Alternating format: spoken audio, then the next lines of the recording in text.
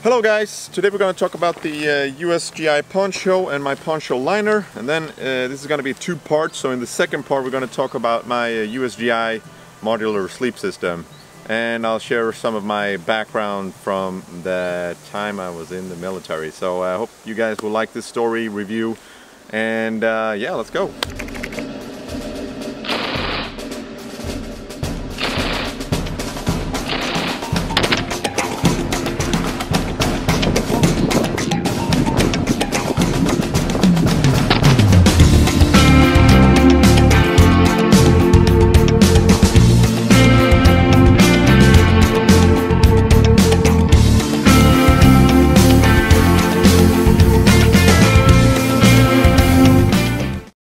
So the basic benefits of a poncho is that it's, of course, protection from rain, wind, snow, and it's also very roomy. It's very ventilating compared to normal rain clothes where you would get really warm. Here you can just like lift it up and get some new fresh air. The reason why I chose a military one is because of the quality. It's obviously a little bit more durable, I would say, but it's also a multi-use item, which I will display in just a couple of seconds here. And of course I like this camo pattern as well. Besides only providing cover for yourself, it also provides cover for your gear. I can just throw it back like this, put it on myself, and just see if I can do a little bit like this, I think.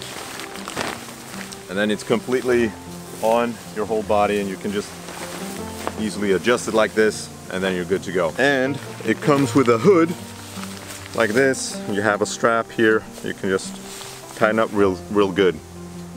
And on the inside here you have ropes. You can tie it tightly around your body when you're walking. On the sides here you have little buttons. You can snap it together like that, and then you have your arms protected from the wind and rain as well. So that pretty much sums up the wearable part of this poncho. Let's go to the second part where we take it off and use it as a shelter.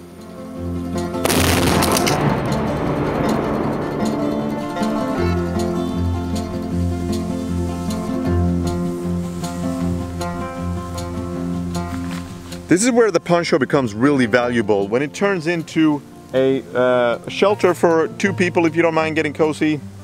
You have protection here from wind, rain. You can of course modify this. There's tons of setups that you can look online of how you can put this up. I just put it up now like an easy lean-to.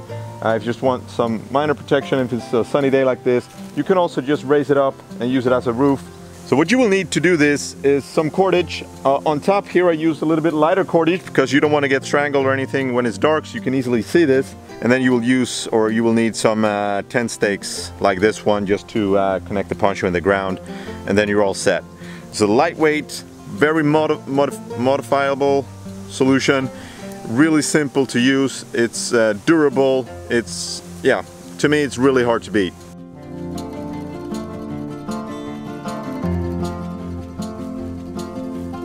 I'm 181 centimeters tall, so this is what it looks like for me.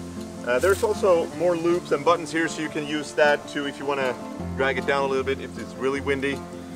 Let's see if I can lay down here. You can see that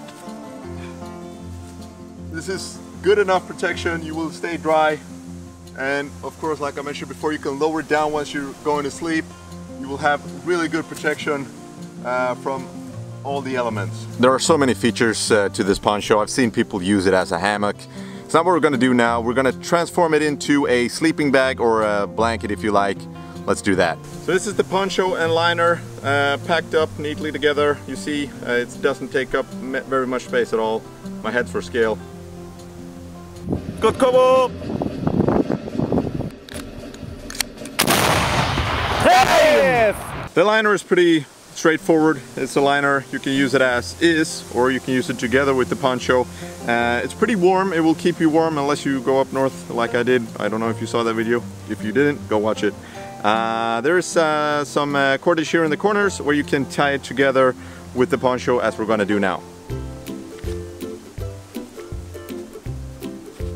So here we go with the liner, and then we have the poncho connected here on the back. As you can see, so with just like this, you could sleep or lay somewhat comfortably on the ground, even in wet weather. The next thing you can do with this one is that you can connect the buttons like this all the way down, and voila, you have a complete sleeping bag. You can see you're covered all the way from top to toe.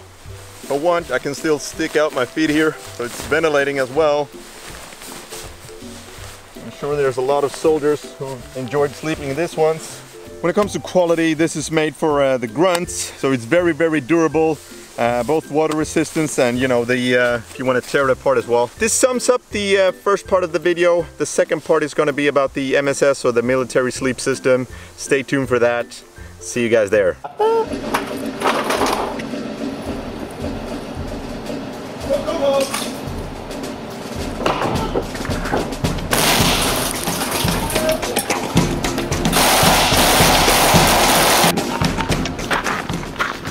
Hur kändes det? How did it feel, man? I like it.